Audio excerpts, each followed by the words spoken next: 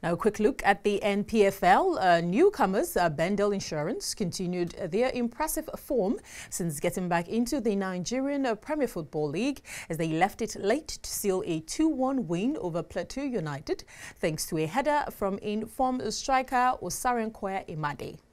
Ismael Sarki's second goal of the season threw insurance fans into wild jubilation at the Samuel Ogbemudia Stadium as he opened the scoring in the 53rd minute with a well-placed header.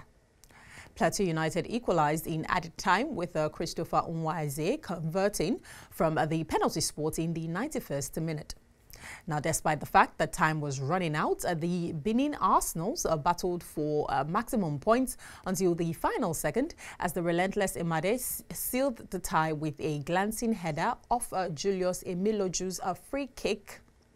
Now, Bendel Insurance currently sit atop the NPFL Group A standings with 6 points, while the defeat was Plateau United's 9th straight loss away from home. In similar style, the newly promoted El Kanemi Warriors defeated Nigerian United for their first win of the season. A first-half strike from Igudu Alpha had a sublime finish from Zayed Musa on the hour mark, put the Warriors in front comfortably.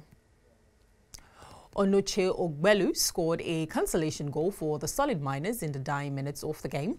And at the Gombe Township Stadium, Remo Stars did the improbable by defeating Gombe United away from home thanks to an Andy Okwe header in the 88th minute. The defeat was Gombe United's first at home in the NPFL season since 2019, an unbeaten run of 24 consecutive home games that saw them amass 18 wins and 6 draws. The Sky Blue Stars of Rema have now won 4 games away from home since the start of last season, a record only bettered by defending champions Rivers United.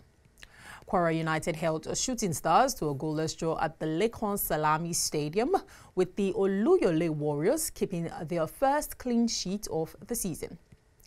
The clash between Sunshine Stars and Rivers United also ended in a draw, with Ejike Uzoechi's penalty cancelling out an early lead from United. In the last game of match day 2, Niger Tornadoes saw off Doma United 1-0 thanks to a long-range strike from Munir Idris.